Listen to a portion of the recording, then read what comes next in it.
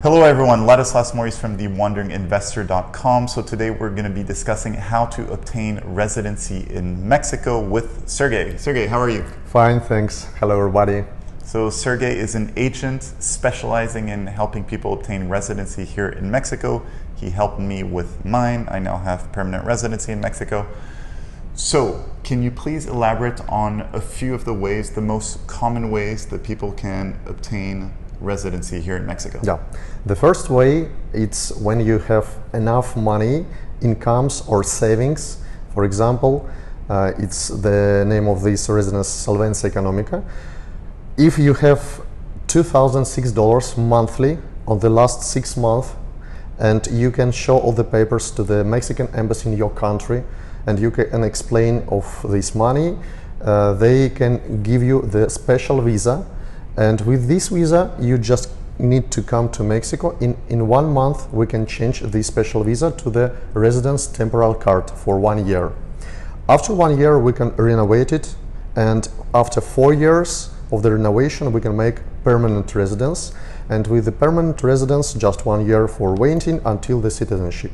The second way, if you have savings for the last 12 months, it should be about $45,000 US for each month, and it's the same. You show the papers to the Mexican embassy in your country. They will give you after the interview the special visa. With this visa you come here the same way.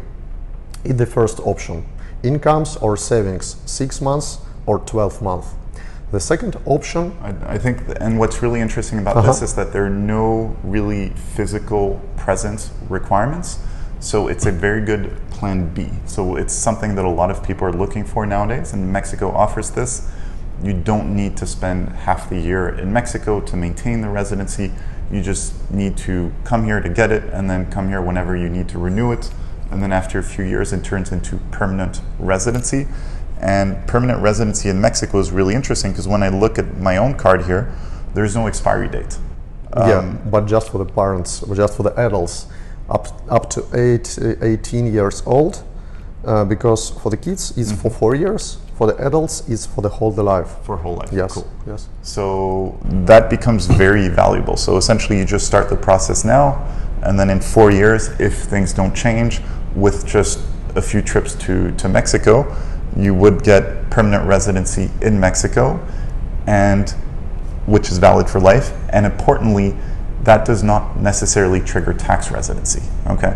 So you can be a resident of Mexico and you can be a permanent resident of Mexico without triggering tax residency in Mexico, unless if you have the center of your interest here or you spend, at least half the year in Mexico. So, I mean, I'm not giving tax advice here, but essentially it's very possible to be a permanent resident here without being a tax resident, and that's a very valuable residency to have in times of uncertainty such as ours. Yes, absolutely.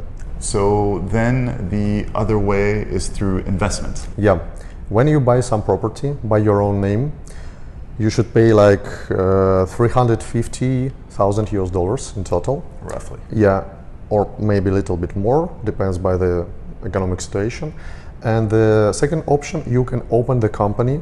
Even if you are a tourist, you don't need to be resident here to open company by your own name, and you can buy this property to the company. And in this case, you just need to pay like half in the price, $175,000 US, twice less. And the same, after you can start the process in any embassy outside the Mexican embassy. After they check in all the papers, they will give you this special visa, investor visa, and with this visa on the passport you need to come to Mexico during half a year, 180 days, and in 1 month we continue the process here to get the temporary residence card. Fantastic. So essentially buy a house here or buy a house through a company, less money, a bit more accounting, etc. But a lot of people actually use corporations here to invest in real estate. So 2 interesting options. When I really look at it, generally any person that has the money to pay $170,000, through a company or $350,000 to buy real estate directly would be able to qualify through economic solvency anyways. So in many cases it's a bit redundant because anyways there's that easier way to qualify. And then I think what's important to note as well is in terms of economic solvency, it really depends on the consulate and the embassy at which you apply. So you mentioned 2,600 minimum monthly income for 6 months, or $43,000 to $45,000 over 12 months on your bank account. But it really depends. Some embassies want more. Yeah, and some embassies have the one more interesting option for PR.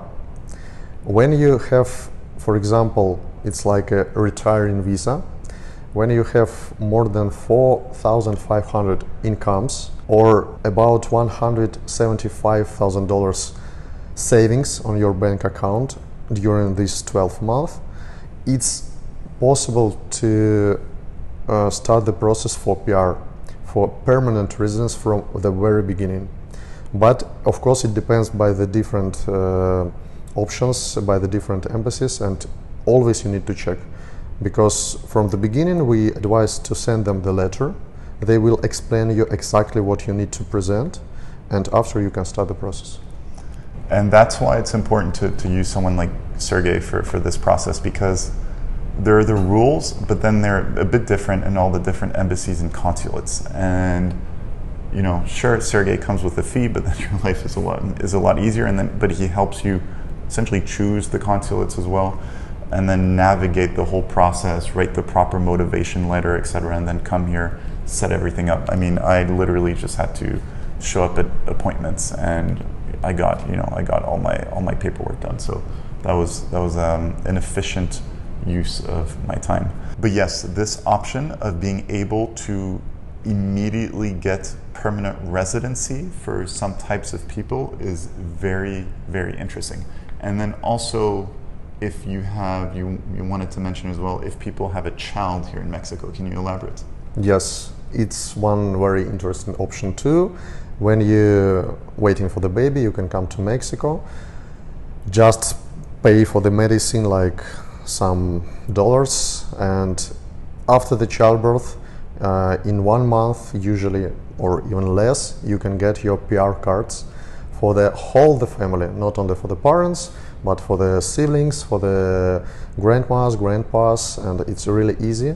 And you skip the process of the temporary residence, because from the very beginning you get your permanent cards. So this is absolutely amazing. So essentially, and everyone should have their kid in Mexico, objectively.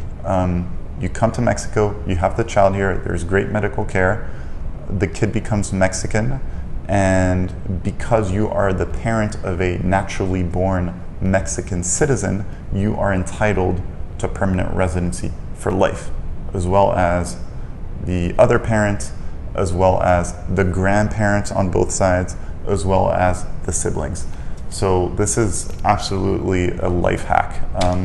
Sergei, we're going to do another video with this, on this very topic with Sergei, because he has an agency specializing in birth tourism in Mexico, setting up the whole package to make sure that the mother is taken care of, the good hospitals are chosen, good doctors, good care after the birth, etc. But that'll be another video. But Sergei specializes in this as well. Yeah. So economic solvency, investment, retired people, birth tourism, any other ways? Yeah.